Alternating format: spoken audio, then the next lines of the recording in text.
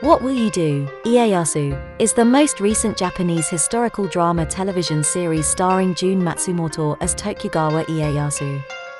The drama series depicts the life of Tokugawa Ieyasu.